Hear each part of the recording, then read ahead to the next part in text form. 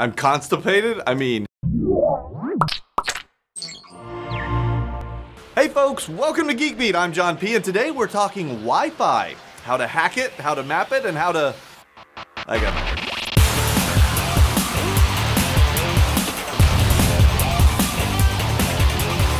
Today's episode of Geek Beat is brought to you by Netflix.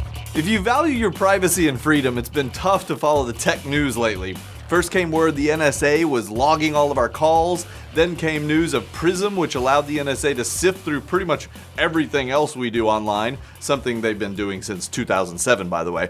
But the NSA may be the last of your worries because it's a dangerous Wi-Fi world we're living in. You've heard of Wi-Fi. Well, meet Wi-Spy. I'm constantly running into people who have no idea what WarDriving is. We're talking about geeks who drive around looking for unsecured Wi-Fi access points and log them complete with GPS coordinates. Did you know you can download a free program for PCs from netstumbler.com or use Wi-Fi Mapper and then just drive around collecting information about every access point you pass? It's been available for years, and links to them are in the show notes at geekbeat.tv/675. So if you aren't using security on your access point, I can guarantee you someone knows about it.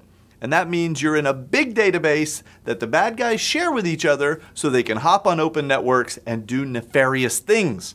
On the opposite end, there are the casual users of unsecure Wi-Fi, like vacationers who notice that while there's no Wi-Fi at the lake house they're renting, there's some unsecure wireless access point showing up when they scan for service. Or maybe the guy who's figured out there are some very directional high-gain Wi-Fi antennas that can reach the neighbor's house from a distance. But freeloaders beware. ID thieves routinely offer unsecure Wi-Fi access in order to steal passwords and personal data. For example, it's easy to set up a cheap router and let everyone connect to it so you can watch all the unencrypted traffic on the network using a network protocol analyzer like Wireshark. That's why Google and other email providers started implementing SSL for accessing email. But most of the things you do online happen in the clear. So anyone with access to the network, not just the person who set up the router, can watch everything you're reading, typing, and looking at. Dave. So be careful what you're doing when you're on an unsecure network, or at least use a network encryption tool to further secure your traffic in the event someone manages to get in. Check out the links on our website at geekbeat.tv/675 for some suggestions. Speaking of hacking, over the long 4th of July holiday, I was watching Netflix and I found an awesome movie. Tucker and Dale versus Evil. Oh, it's a different kind of hacking, by the way. Anyway, the guy who played the sidekick in A Knight's Tale, you know, the one who likes to fight all the time. Alan Tudyk? Pain. Lots of pain. Yeah, that guy. Also, it's the guy who played the sidekick in the TV show Reaper. Tyler Bean. Yeah, that guy. Anyway, they play a couple of hicks who buy this cabin in the woods, and a bunch of college kids show up and just start throwing themselves into wood chippers and stuff. It's good, clean fun for the whole family. Well, maybe not the whole family. Anyway, if you don't have Netflix, you need to head over to netflix.com/geekbeat and get your free account and watch all these shows I just mentioned in the next 30 days for free.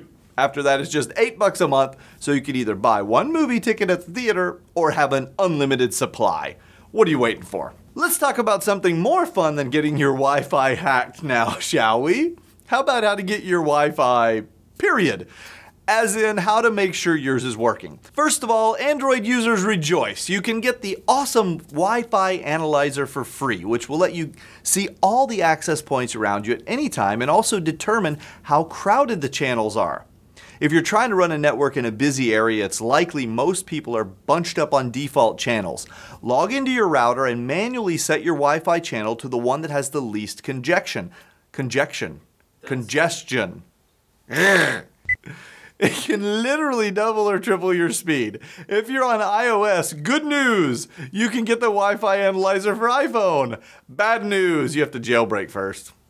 Anyway, there's nothing like it for iOS, so why don't you just keep your iPhone, but go get a little Android tablet like the new 7-inch Hisense Pro at Walmart for $149. Full review coming soon. Once you're running all over the house checking Wi-Fi strength, you might as well map it. And then for users on a Mac, there's an amazing app you can get from the App Store called NetSpot. With NetSpot, you can draw or even import a map of the area and then just walk around with your laptop, mapping out the signal strength of your network. How awesome is that? There's a free version and a pro version. You can also get an app for Android called Wolf Wi-Fi Pro that will help map out wireless signals. But iOS users, again, are out of luck. Actually, that's because Apple banned all the wireless mapping tools. I guess they figured you guys might hurt yourselves or something, who knows. They have pornography. And stop running around with scissors before we have to take them away. Okay, I'm done now. Do you guys know of any awesome Wi-Fi tools? Stop by and share them on the Google Plus Geeks community or in our IRC channel at geekbeat.tv/live. Or you can always tweet them at John Pose, and Callie and I will pass them along to everyone else. It's time for me to wirelessly beam out of here. Dave?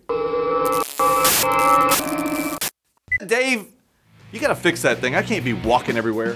Kid! I'm constantly running into people who have no idea what WarDriving is. We're talking about phones that like to ring in the middle of a show. Dave! Not because you're heavy, because I'm weak. Not 'cause you're